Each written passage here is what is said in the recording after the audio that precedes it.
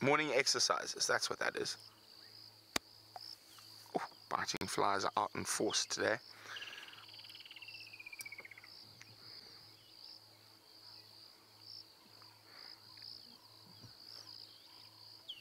Oh, stunning. Puffing up its tail.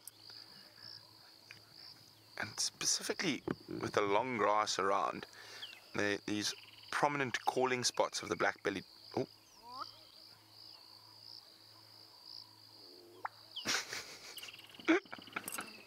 These prominent calling spots become far more important, because if he was down off the termite mound in the grass, he wouldn't be visible, and then the ladies wouldn't know how to find him, and that would be so sad.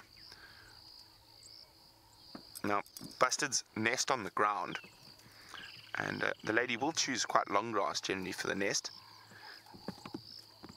And well, nest is a strong word. They basically just make a little shallow scrape in the ground when they lay their eggs.